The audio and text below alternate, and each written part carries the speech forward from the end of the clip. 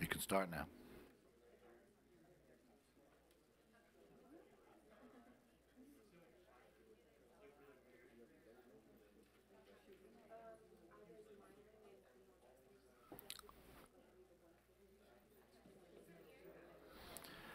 Dr. Muir, you can start now.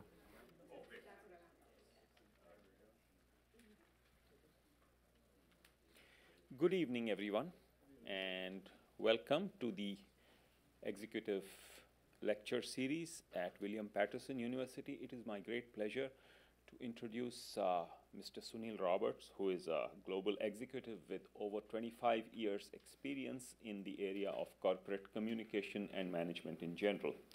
He currently is heading a division in marketing in a division in Tata Consultancy Services, and he has extensive experience in other corporate spheres, including in Oracle and elsewhere. Much before he became a corporate executive, he was a student in the city of Hyderabad in India, which is where I met him. So it has been a delight for me to watch him grow into this extraordinary position as a communicator and a leader. Mr. Robert is also a member of the Toastmasters International Club, and we hope that he will be facilitating the entry of William Patterson University into the world of Toastmasters at some point in the future.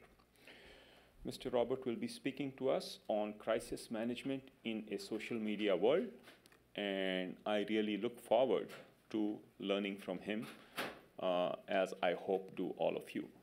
Please feel free to engage him with as many questions as possible, but I request you to hold your questions till the end and to use the mics so that our online audience, which is considerable, will be able to hear your question and participate in some way in the discussion. So without further ado, Sunil Robert, give him a hand, please.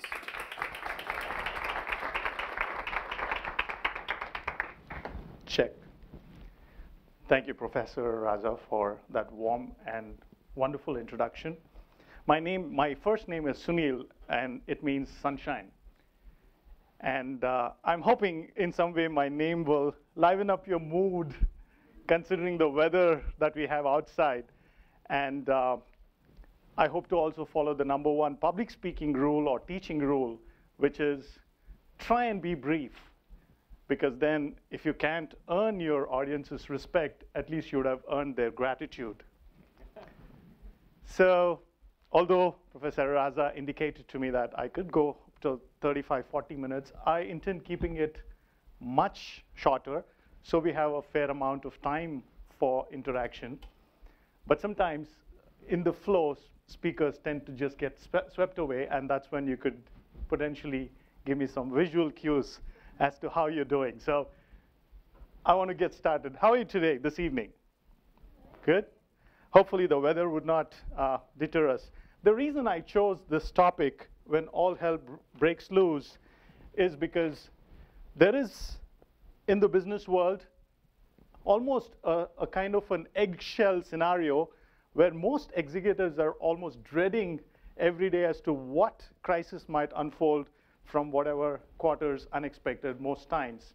So in marketing, as somebody who are supposedly the brand custodians of the brands that we represent, we as marketing communicators are always in the front line of activity whenever a crisis breaks out. You just look at the business newspapers every day, you'd see some brand or the other facing some bit of a crisis or the other. So my session today is called When All Hell Breaks Loose. How do you kind of manage? How do you react? What are some of the best practices that I could advise? And more importantly, towards the end of the session, I want to spend a few minutes talking to you about individual young upcoming professionals as to what it might mean to you on an individual level, not just as marketing or communication professionals. I've had I wouldn't call the joy of managing crisis, because that would be as if I'm looking around for crisis to go and manage. I had the misfortune or the experience of having managed a couple of fairly complex crises in my journey as a brand custodian. The first one happened when I worked in a company which, and I'll share a little bit of the background here, was a Citigroup company. Now, Citigroup, or Citibank, as most of you would know, had multiple venture capital companies invested all over the world, and the company that I've worked for happened to be one of them. So in some way, they were our parent, we were the child company, and we were doing some interesting work in India. We were India's first product software company. So if any of you are following the technology space, Indian companies have suddenly come upon the global scene, and mostly they were known for outsourcing, helping big banks, helping big airline companies, helping big retail companies in the United States change their technology. And so Indians became very synonymous with outsourcing and projects and so on and so forth. But we were slightly different.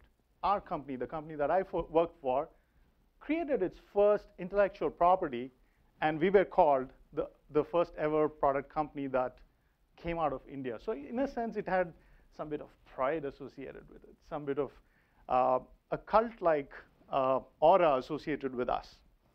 We were very successful as a company as well. In a very short time of about 8-10 years, 300 customers across 100 countries. US happened to be one of the countries that we were there, but we were pretty much all over the map. I mean, for example, we were in New Zealand.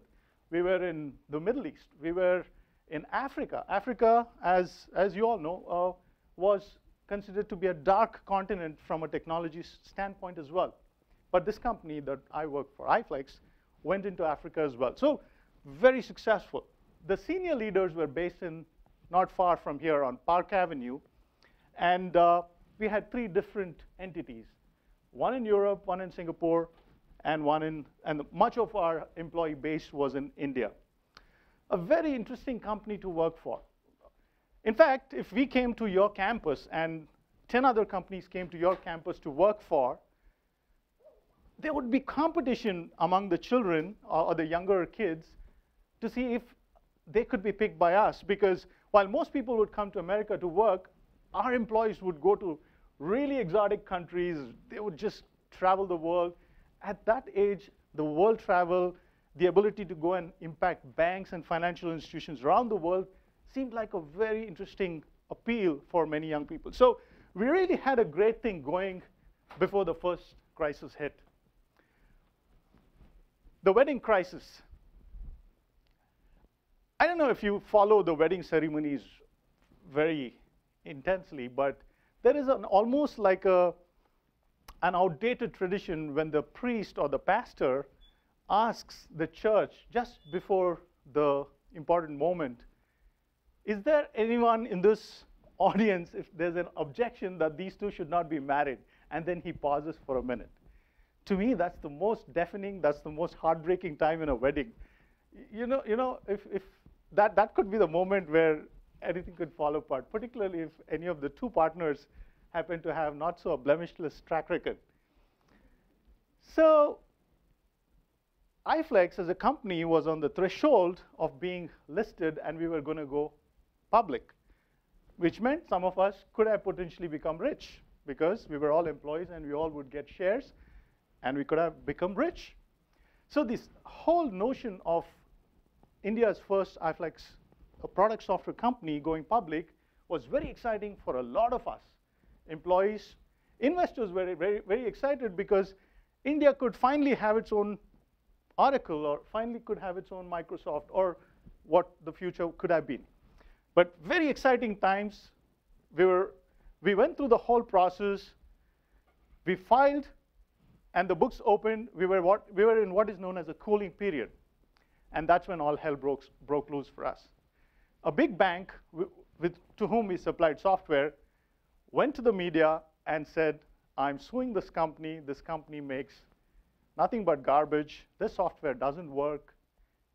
And just pause there and think of all the implications that it could mean for us as employees, for potential investors who wanted to invest into this company, for the regulators. What do they do when somebody comes up and says, I'm suing this company? It has legal and compliance-related implications. Then it also has implications on our competitors. The competitors were having a field day because, look, one of your own customers is saying that you suck. Here's the newspaper publication. It went to all our competitors. It went to all the competitors, took it to all our customers. In other words, we were not having a great day. At that point, the leaders had a clear choice to make. Do you think this is a one-off crisis and then just move on? Because there are about 299 other customers who are happy, right? Or do you go plow through this and pay a price? So it's really, like all crises, this was a very complex crisis with multiple implications for multiple stakeholders. So if you were the marketing manager, if you were the communications or the PR director of that company, how would your mind start playing out? What plans would you have to start thinking out? So I'd like you to hold that thought on the back of your mind. Do you attack and say, hey, this customer is a liar?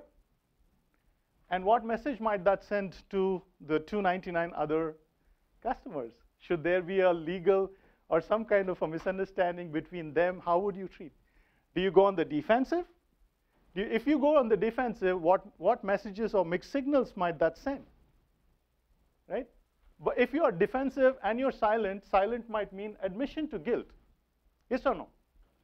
So what strategies would we formulate? And there's no clear yes or no or a straight path in such crises. And you will discover that in a short while. So this was really the first crisis that we waited. And another important aspect to bear in mind was when you are in the cooling period, or when you are in the quiet period, as the technical term is called, you cannot make advertisements. You cannot make public announcements. It's cooling time. It's silent time. You have to be silent. Those were the regulations issued by the stock exchanges with whom we signed up saying, we'll get listed in your stock exchanges, which means you're legally, contractually, and in many other ways bound. So it's like you were thrown into a fencing match with your hands tied. And the opponent is really taking swipes at you. So that was the first crisis I managed. I'll come back to the solutions in a minute, but let me paint the picture for what happened in the second story. The second story is even more interesting, because if the first one was fought within India with some spillages into the United States and other competitors and customers in other parts of the world, much of our operating space was in India. But here, it really went global.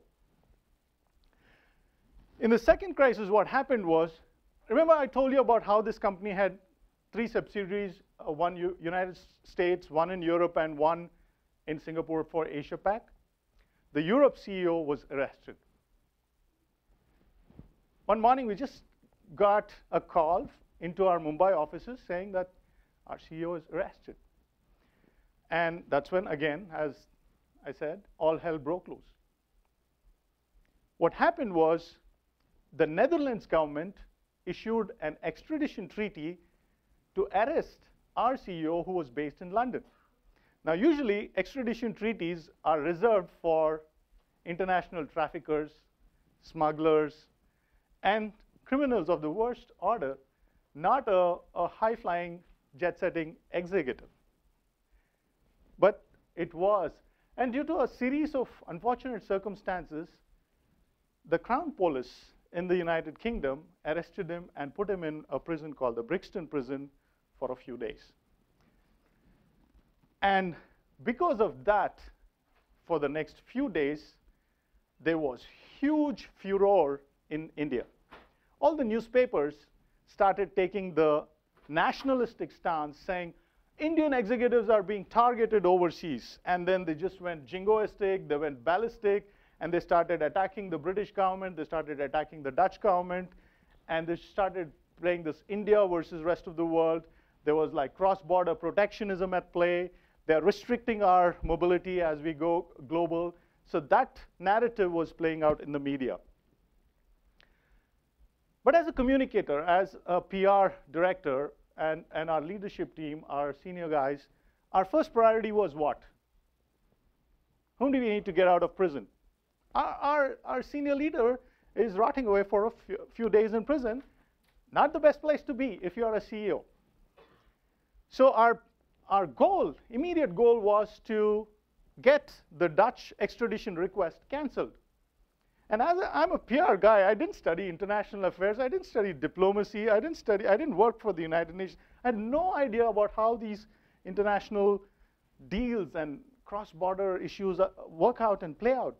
But anyway, with a lot of learning on the fly, our goal, primary goal, was to get the extradition request canceled and get our CEO out, and then take on the Dutch government and figure out why that extradition request came and what happened. The second thing that was at stake was there were a few banks of ours, existing customers in the Netherlands, that had bought a lot of our software. So anything we might do as an attack strategy in Netherlands or in Amsterdam would impact the revenue from those customers and also potentially affect our global sales strategy. So think of that on the back of your mind. Our response to the Dutch extradition request would actually impact our go-to-market strategy, our business strategy, our ability to do future business in Europe. And then finally, we also had this whole competition playing out that we as a company violated certain visa-related, compliance-related issues, and therefore our brand was taking a beating. So if you were the PR person, or you were managing the social media, and you're seeing all these tweets and all these Facebook postings and all these LinkedIn announcements, what are some of the things that might play out in your mind as strategies? So I'll share what we did, combining these two and some of our learnings.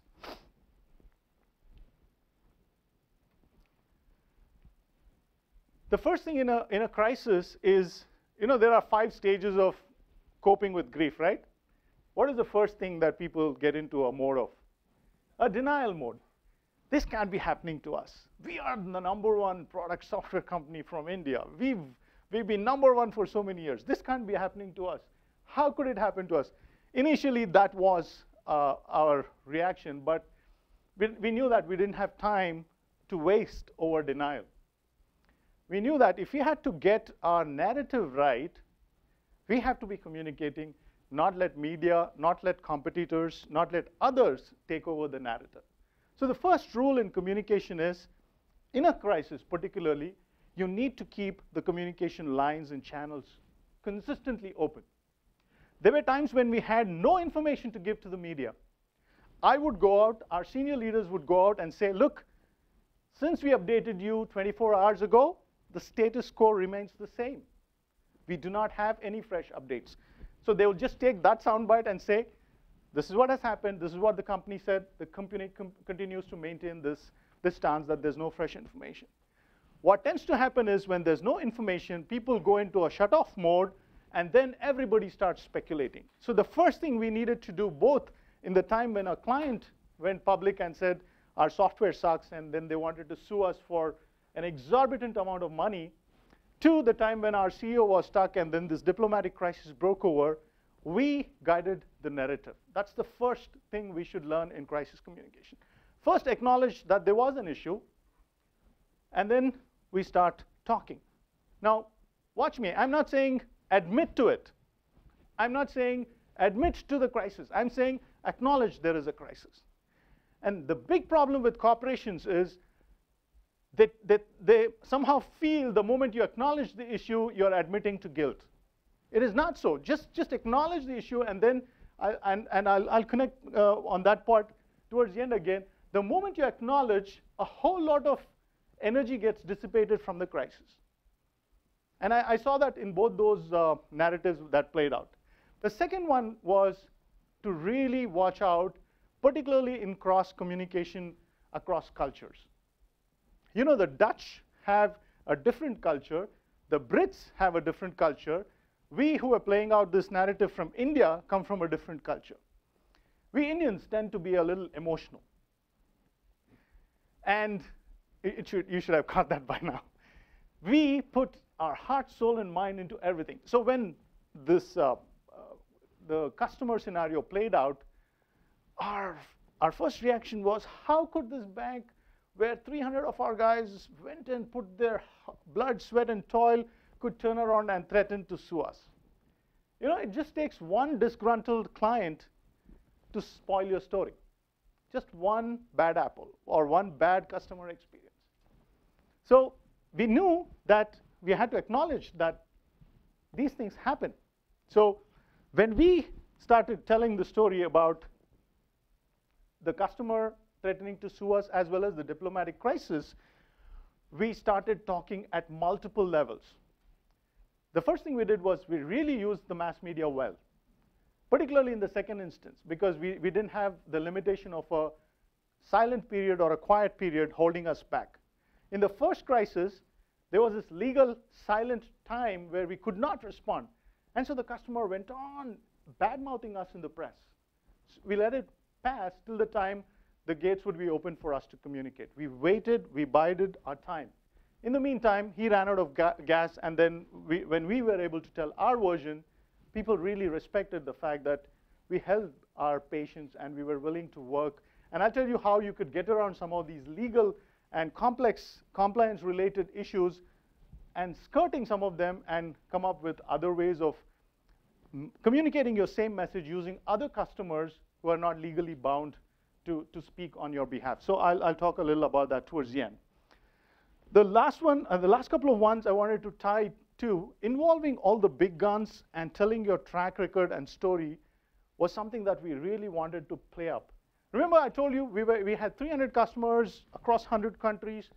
We kept hammering that message right from our chairman to as someone as low as at my level. We just went to town with that narrative. Everybody had the same script. Everybody had the same messaging book. Everybody had the same responses. So even if the media tried to catch any one of us, the same story would play out, different levels, different voices. So our consistency in message, our ability to stick to our corporate track record, our success, really set us up high so that the world knew that if these guys are so successful, this must be an aberration. If these guys can go into countries where they don't even have telecommunication infrastructure, like countries like in Africa, and set up this banking software, then this must be. So this ability to create the benefit of doubt in your favor is the first step in you win the first battle there, right there. Your ability to stick to your track record. And how we used some of those I'll share with you now. Because we were from Citigroup and our parentage was from Citigroup, we really leveraged the Citigroup branding, the ability to get some of that brand sheen rubbed off onto us. For example, as a company, there were certain best practices that we learned from the Citigroup in the way we managed our employees, in the way we managed government, in the way we complied with state, federal, and international compliance-related issues, in the way we did our accounting, in the way we did. So everything that we did had some kind of a parent supervision from Citigroup. So that really was something that we were able to put both in our crisis responses as well as in our business plans. The second and the third thing the elements that really supported our narrative in those getting our CEO out of prison, as well as fighting the backlash that came when your client stands up and says your software does not work, was the ability to go and call upon the good offices of our customers. All the clients with whom we've done great work and had outstanding relationships is like, come on, man, so many years we got your back. It's time for you to step up and speak. And so many of our customers who are bankers, very conservative folks, who would never go out in public and make any kind of statement, they were the ones who rallied and supported us in that time of crisis. Both personal life as well as even in corporate life, one of the things we need to realize is if your track record has been consistent and strong, there will be times when there will be some crisis moments, and that's the time you can dip back into your story, into your track record, into your past credentials, and get yourself out of that hole. So the ability for us as a company to really put together a team of people who are very strong on law, who are very strong on international cultural nuances, our ability to work the diplomatic corridors. For example, we really needed the Indian government to kind of support us and get our back when we had to get this CEO out of prison, right? So Indian government at that time was really very pro-business and pro-information technology and pro-startup kind of a mindset. They really were getting our back. They really said, look, if this is the kind of treatment that Indian companies are going to deal with, if they come and do business, then as Indian government, we really strongly denounce it. So when Indian government made a statement, the Dutch government paid attention. We were a very small company.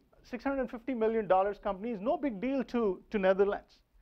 But because the government of India made a public denunciation of this arrest that happened, the Dutch government took serious effect. The Indian High Commissioner called the Dutch Commissioner, the Dutch High Council into a diplomatic meeting and asked for an explanation as to what transpired. Why did this happen? Why was not any sufficient notice given to the Indian company? How could, so really at the highest levels, communication started happening. And then, I learned it much later, we knew that we had to ask for a big favor from the British government. Because if they want to, geographically, Netherlands and Britain are much closer and they have a stronger affinity to each other than India and Britain. Although India and Britain also have a strong, they ruled us for a couple of centuries, right? But because of their geographic proximity, the favor we were asking the British government of letting our guy go was going to be a no or an insult or an affront to the Dutch government. So we were really asking the British government to pull off something that they would have probably not done for a long time, or it was unprecedented. But we were able to pull that off.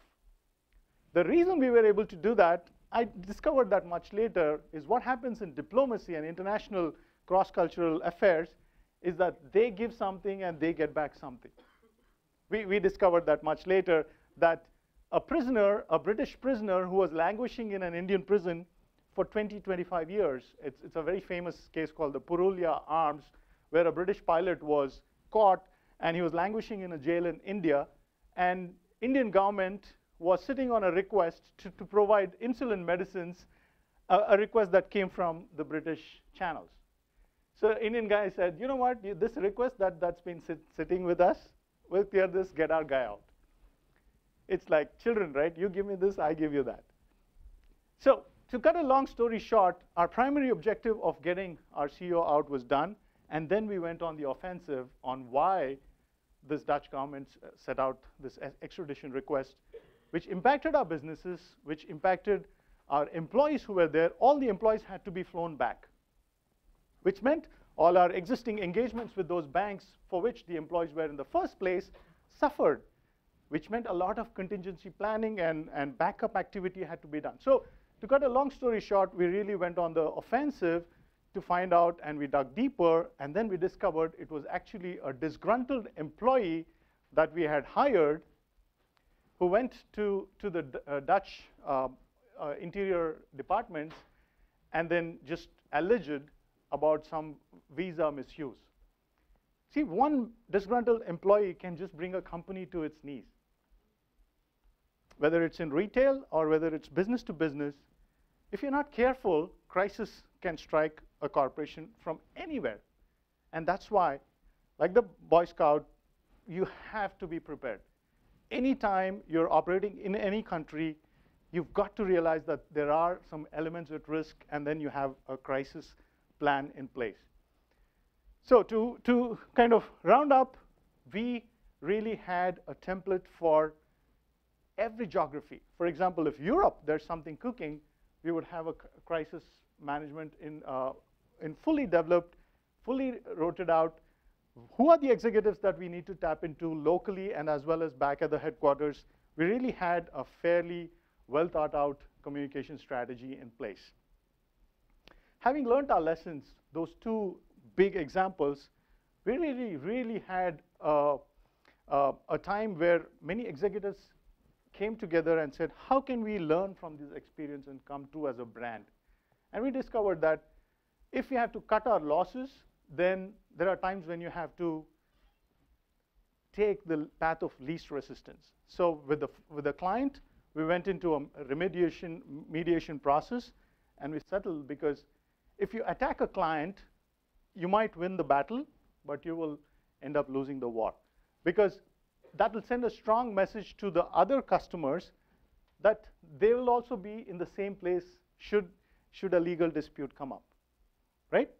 So we chose the high ground, and we said, look, for all the alleged stuff that you accused us of, this is what we could do. These are the facts, and we went into a mediation process. Like the same thing we did with the Dutch government. In the thick of crisis, everybody said, let's sue the Dutch government, let's get them. We're trying to help their nation, we're trying to build the banks in that country, let's try and do this. But as the emotions simmered and everybody cooled off, we realized that it's not as easy as it looks. Legal litigation can be a long, drawn process. It can drain your company's resources. It'll drain your personal resources. People have to show up in court, and people have to prepare legal counsels, and so on and so forth. So even there, we tried to cut our losses and try and, because what was most important in that country was how do we resume business as usual with the banks with whom we had already contracted to implement software. Because they paid us money, we took their money, and the imperative was that we go back and get back to work. So how we ended up closing all the conflict issues and got back to business as usual was also a similar mindset. Get your customers back to that. Things are back to normal. Everything is business as usual. So those were some of the key lessons we learned during our a few tips, and then I'll see if we are pretty much near the gratitude mark that I talked to you about. I personally believe, both as a professional and also as an individual, and that's what I teach to everyone who cares to listen, is truth always. Because in a crisis, our first impulse is to what? Cover up, lie. Sometimes you don't do it with the intent to cheat, but to just make us look good, or just to avoid the ignominy of the fact that we made a mistake. So if you're able to just own it up, suck it up, and just say, yes, there is an issue, get the truth out, then it'll really change the game about crisis. Both mini crisis, international crisis, any crisis, the principle is the same. Truth and speed.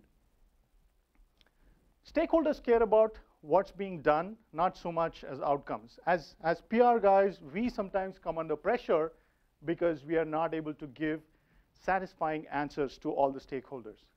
Media guys would line up outside my office in Mumbai or wherever I was, just asking for the most recent update. But I would find it very difficult to give them any more update than what I already have, because I can't fabricate information just to satisfy them.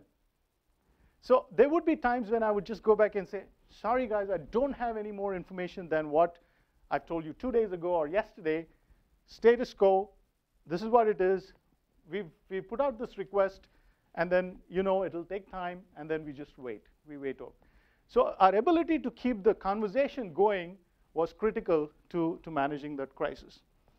I talked to you about how some bit of sheen was taken off our brand because of those crises. we were scarred. Some of us were scarred. Particularly the family. Just imagine the family of the executive who was arrested. They carry that emotional scar, right? We all had emotional investment into it. In fact, the guy who got arrested was the very guy who hired me. So I was personally more invested in that crisis. And for some of us who were very, it took a while for us to wrap our minds around this, because who in their right mind would want to face a crisis of this magnitude? But we came through. We came through because we knew track record would bail us out. In fact, there's a very interesting story about that executive. 6 months prior to his that unfortunate incident, the Prime Minister of Britain at that time, Tony Blair, came to India on a trade mission. And he had dinner with a few top up-and-coming young executives who were under a particular age. Around, I think it was about 45 or something. So a very famous cricketer, a very famous lady dancer, some folks from the media, some folks from the business world were called to have that exclusive dinner with the Prime Minister. And an invitation was sent to our company, and it so happened that because our chairman, like I said, lived in the US, they had to depute a much younger executive, and this very guy ended up at the Tony Blair dinner. So we used that factoid that, look, if you guys put a person of this stature in prison, and we use that photographic and other evidences to say, these are the kind of guys you put in prison. Look at the track record. He had dinner with your Prime Minister. So our ability to go back and dip anecdotal and other pieces of evidence to contribute to our overarching narrative was really a key element in our success story. All the big guys were invested, right from our chairman, who was sitting in the New York City office, was willing to fly to London, was willing to get to India, get in front of the diplomats and tell our story. Because if the chairman of the company is sitting in front of you and telling the story, then you have pretty much the whole voice and the credentials of that company right in front of you. So we were able to get everybody. And then I repeat that same thing. Emotional intelligence was key in managing these cross-cultural dialogues. We knew that if we got very aggressive, the other party also gets aggressive. Then you'll harden your stance in the ground, and then there will be very less scope for a peaceful solution, because conflicts like these can be long drawn. So even when you are in a crisis, in an individual crisis, you're taking on a bank, you're taking on your cell phone company, pick your battles. Do not invest your time in mindless, draining experiences. Try and see whether if you can take the high road and just get out of those situations. Bottom line, our experience because of those two crises was that our employee base became very, very energized. They knew that if any of those 6,000 employees ever got into a situation anywhere, the message they got was the chairman of the company and downward, everybody would come and rally to their rescue. So internal communication and internal motivation really surged after that crisis. So as a brand, we experienced a plethora of benefits. Particularly, we went through these two crises. So those two experiences really shaped our DNA as a company. And we're living in a very social media intense world. One tweet, anybody's account could be hacked and wrong messages could be sent, right? Your identity could be hacked and your computers, your phones, everything could be jammed. So to bring it home, I'd like you to start thinking of what are the worst things that could happen to my telephone, my bank accounts, my reputation online, and start thinking of having a social media plan in place. Who are some of the first people whom you should be calling upon to rescue your reputation online? What are some of the things that you should stand for so that people straight away know that if some wrong messages are posted online on your account, through your account, people straight away know that it's hacked. you need to set up those systems in place. What are some of the things you could do? Start wrapping your mind, because it's a crazy world out there. Just a couple of days ago in India, one of the top politicians, his account was hacked, and all sorts of weird humor, all sorts of almost self-deprecatory humor was inflicted up on the Twitter universe. And I got to think, and I said, if a big gun like him is not spared, some of us are small fry. It could happen to us like that. So start thinking about what you say and how do you want to be seen, particularly as you approach employment and future plans in mind. What if a future employer mines your social media account? What are some of the critical words that come out? Is your social media narrative consistent with what you want to stand for or the direction that you want to take in your future? So these are some of the lessons that I learned based on the crises that I managed, and I want to be able to share that with you today. And before I wrap up, I just want to take a moment, just so that it doesn't sound like I'm sucking up to Professor, but I really want to thank you, Dr. Raza, for this wonderful opportunity. I learned a bit of public speaking from Professor Raza, who was involved in a public speaking club in Hyderabad.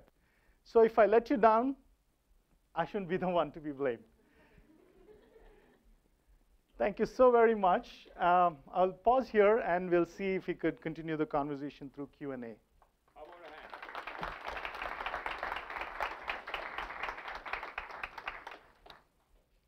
Okay, folks, those of you who have questions, I request you to come up here. Make sure the mic is on, and feel free. So while they are thinking of questions to ask, let me ask you the first question, Mr. Robert, which is that what is your understanding of how social media amplifies a crisis? And in fact, let me ask you, does it amplify a crisis? Because at one level, it is clear that something gets retweeted and retweeted a million times, but because of social media being intense as it is, sometimes the cycle shortens. So do you recommend that if there is something particularly egregious that hits you, should you just wait it out? That is one. And the second thing is that you are being very scrupulous and honest about these things, and you say truth first. But are there any benefits to sort of deflecting this crisis by doing something else and taking the attention elsewhere? I mean, purely as a strategy, I want to ask you. Thank you for those two questions. I'll answer the first question about whether social media kind of amplifies and makes, because of the whole cycle of just going viral is the way news is being consumed. For example, earlier during the pre-social media revolution, people used to wait till the next day's newspaper or the next evening's news bulletin or something, which meant the corporations had some time to respond before they could manage the crisis. But because of the social media, the crises are almost played out real time, which means the dominant rule in social media is people don't let facts interfere with the conversation. People really don't have the time to wait for the facts. In fact, the moment people start posting things as status or tweeting and retweeting, one of the things that we need to do is go and do a fact check, a verified on either any sites or some credible sites where this kind of, at least it is not just somebody's vicious propaganda that's just starting out. Now, if I'm a bank, if I'm a company where my employees are there, the first thing that we need to check out is what is the way we can respond officially first, and then just see if we could watch out the narrative. And this is where I just want to talk to you about how do we use our strategy of deflection and what I've learned in all these crises and as a company, what I've discovered is if a journalist or some kind of a reporter or someone asked me for a response and I deflected it, my credibility suffers. Then I will not have the leverage because it's a two-way street. When I need to sell a story to a media, the currency that I'll be using is my own trust. Then you say, the last time you played me, why should I believe you, right? So deflecting can buy the corporation some time, so there are merits in the way you start talking about yours. It's a great strategy when you don't have the full facts around you. Let's say a reporter calls me and starts asking me, hey, is it true that your software in Brazil is completely destroyed the top 2 banks and thousands of ATMs are locked down, the Brazilians are struggling, I could pretty much use that deflection as a strategy at that time because I don't have the full facts with me. So I could just say, hey, look, in Latin America, this is my track record. I deflected to our track record and say we're serving about 12 countries across the region. These are the X number of customers. I provide them information. In the meantime, I go back and get my facts right. And if I try to get my facts from social media, that's where I'll be making a mistake because I'm going into a wrong place to get my facts. My immediate facts have to be where are the crisis points emerging from? In fact, the military has a nice acronym for crisis, the VUCA, V-U-C-A. Volatility, uncertainty. Anyone know that? No. All right, look it up. I just gave you 2. You can look up the other 2. VUCA, volatility, uncertainty. Then you look up the other 2. So these 4 elements constitute what is a crisis. Now, if the situation is volatile, then deflection is a great idea because it's changing. You can't say something and then discover that what you said does not hold meaning anymore because the crisis and its dimensions have changed. Is it a crisis that plays out again and again, right? If you take on this banking and software kind of a thing, what if somebody has injected a virus that can actually impact in another country? So there's that uncertainty as well. So it plays out in different dimensions. So to just recap my answer, deflection is a great strategy when you don't have the full information at your disposal. And the earlier question was, social media is a really vicious place to be, and which is why truth finally triumphs, always triumphs.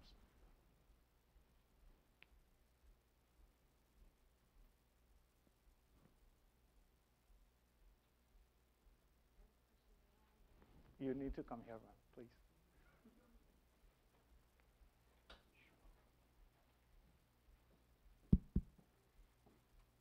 I just had a question about you personally. The software that you were designing for these companies, what purpose did they hold within the companies? It's a software that will help them with their internet banking, payments. It's like the core of that bank. So like FIS? It's a bit like FIS, like Fiserv, Jack Henry, yes. Oh, okay. So we were the first to come from India. Oh, and because these guys were so long in the banking industry, we just came like a new company and created this banking software, and then that really helped us succeed globally. Okay. That's a great question.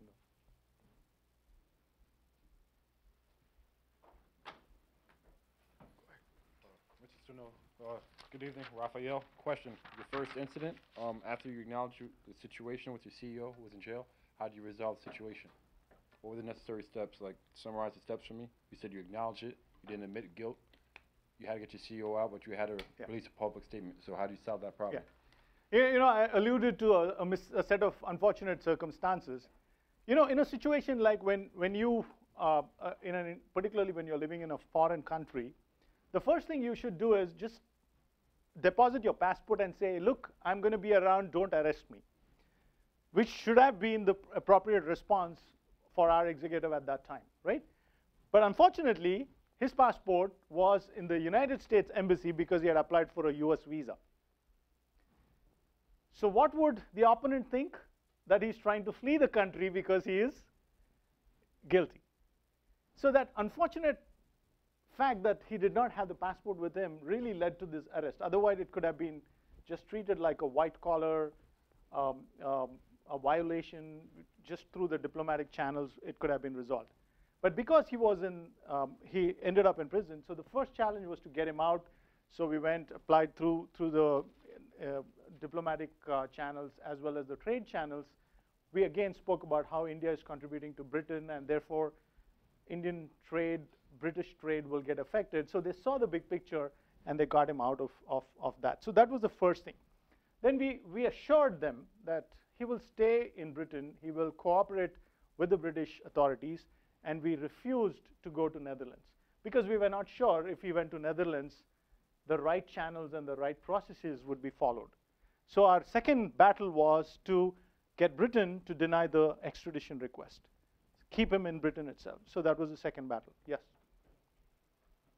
You mentioned you have experience in marketing. You didn't have any previous legal experience. So how far did you go to learning about the law and the process and steps like this? Did you call a specialist, obviously lawyer or whatever? Right. How much hands-on were you? That's a great question. I was purely managing the PR, media, and the international affairs part. I had a couple of senior colleagues who were managing the big picture from a legal standpoint, what messaging, because we didn't want to say anything that would, harden the stance of the Brits or the Dutch and so on. So every message had to be vetted both legally in India as well as in the United States where our parent company was. And we had international trade experts in London helping us out. And so our messaging had to be vetted by these folks. Often it was very draining because our immediate impulse was to act or just respond.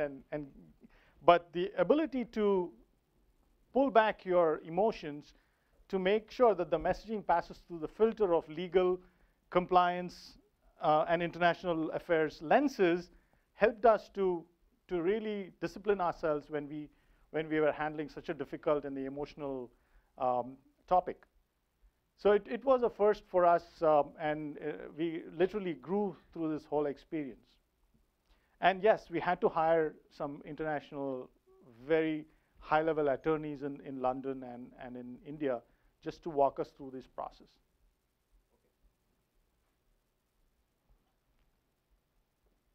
You mentioned that if you don't know information in order to save yourself, that you kind of beat around the bush while you get that information. What would you suggest to do if once you get that information, it doesn't benefit you and what they were saying about you is true? How would you go about it? Would you still be truthful? Would you still say, yeah, I did that? Or would you kind of, because you said always tell the truth, right. So how would that work? It's a great question. What do I stand for? What do I stand for? Do I want to be known as a person who, even when confronted with like compelling evidence, still not accept? We have many experiences and examples of people who tried to play around with words and say, I almost did that, I didn't. So when in doubt, this is my personal experience. When in doubt, just be the person who is willing to take, oh, I'm sorry you felt that way, but this is what I thought. And always explain your stance, explain your perspective. And this is where your track record comes in. If you've always been a kind of a person who was very dodgy or who was like almost on the borderline and then your track record catches up. The world will never judge you on one instance. If it is the first time, you get a lot of currency for being the first time.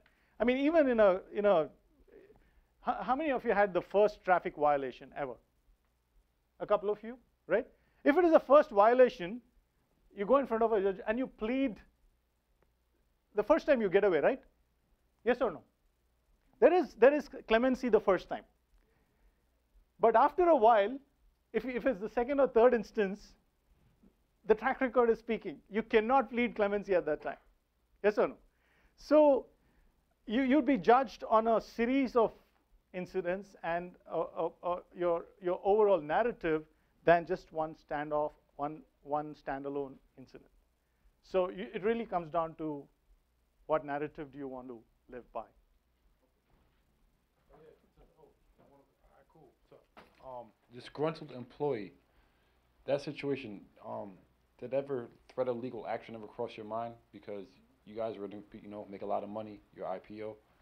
Did the threat of, cease and desist as far as them spreading any, how long did it take you to get to the bottom of that situation right there? And then you guys threaten legal action to, because they're messing up your money. So. Sure. This actually happened in the second instance where I talked about the Dutch extradition request where they thought we were misusing the visa rules and provisions. So once we discovered that it stemmed from there, we actually went and told all our customers that this is a result of what happened, because that's the truth. The thing about truth is you can tell it as is. So we told our customers the truth. By then, that employee was already fired. So there wasn't much we could do because that employee was already fired. I mean, if he was still in the payroll and something, we could have disciplined or there could have been some impact. But he was already a disgruntled employee who left, who was fired. So there wasn't much we could do. But what we did go and talk in the Dutch media and to the Dutch trade representatives was the damage done to our brand. And once we kind of repaired and business as usual went on, we saw that even they realized that they acted in haste and caused immeasurable damage to us. Now, that's a corrective action, but as far as preventive action, in hindsight, if you're working for another company, you want to release a new product, service, IPO, what should be done on all levels, from the executive to the functional, say, like, listen, we're going to release we have a goal, February 16th, we want to release, first shares public to the public. What should you do to make sure any rumblings don't happen, come out in the public? What are the necessary steps that a company, CEO, marketing executive, whatever you guys should go to stop any bad talk about your IPO? What should be the necessary steps now that you know? Oh, some of the lessons we learned was the ability to tightly manage information within a very closed set of people. The ability to communicate to employees just the amount that they need to know. The ability to make sure that employees do not have any access to any information beyond the scope of their duty. Some of those are clearly defined in companies now. For example, if let's say you go to India and you walk into some of our software factories, you wouldn't be able to use your phones to take a selfie or any such thing. Why? Because some of the work that is being done is on behalf of some top banks, top airline companies, top retail corporations around the world. So even if inadvertently, in the selfie, a screenshot of a computer on which some work is coming, that employee could potentially lose his job just for taking a selfie. So strict protocols are in place the way employees are managed in today's world. For example, there are a lot of bring your own device policies where you're allowed to take just a phone and an iPad, but you cannot take your MacBook or you cannot take to work. And even if there are there are places where your USB drives, most laptops that are given, their USB drives are disabled because you cannot copy information. And if anyone is sending any information to their private email account from the company's systems, it's flagged. So today's technology allows you to monitor really at a very intense level what emails you might be sending. Just the subject and also just a few search phrases, we could mine what emails are going out of your system. In a sense, because when you sign up to work on behalf of a corporation, you are privy to that company's intellectual property. So you sign for it.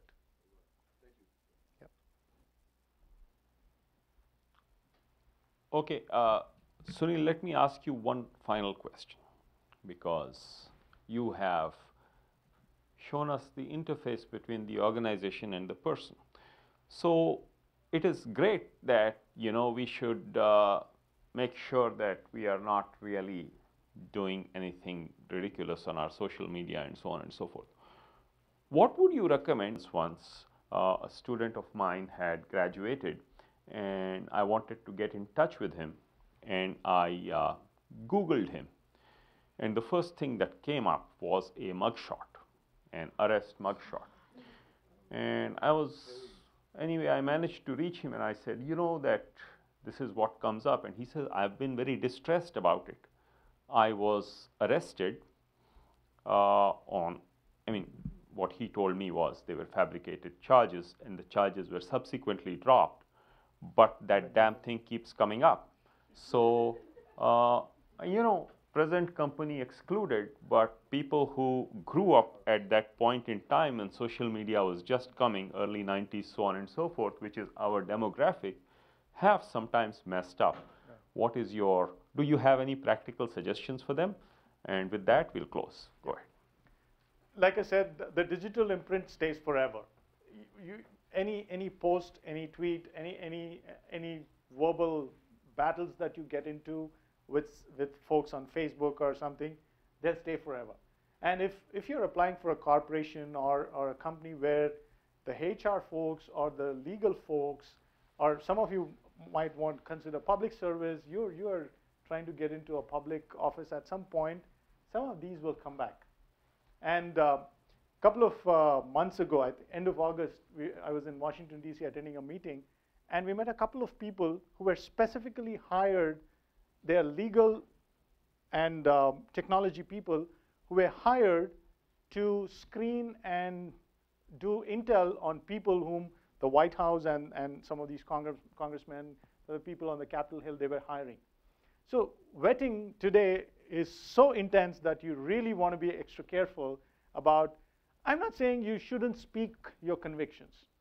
If, like I was talking to you about earlier on, about you are judged by your convictions, beliefs, actions, track record, the whole picture. But oftentimes, indiscretions, like Professor was talking about, it was an unfortunate case where it was. So, for example, similar situations such as that, he really has to take legal help to get that, try and get that print out, or even just get that updated to saying this was fabricated. So some bit of, just like in the newspaper world, when in the heat of the moment, reporters file stories, but then they add addendums later to say, this story is updated to reflect this fact, right? So some bit of digital correction can be done, particularly if you've posted something, blogged something, and you have a different perspective. There are some remedial works that you could do. But like I always say, in Toastmasters, to wrap up my conclusion, in Toastmasters, the rule is there are 3 topics that you try to stay away from: religion, sex, and politics. What is left? Right? Because on these 3 topics, pretty much everyone has a strong opinion. So depends on how you want to conduct the dialogue in a particularly public forum.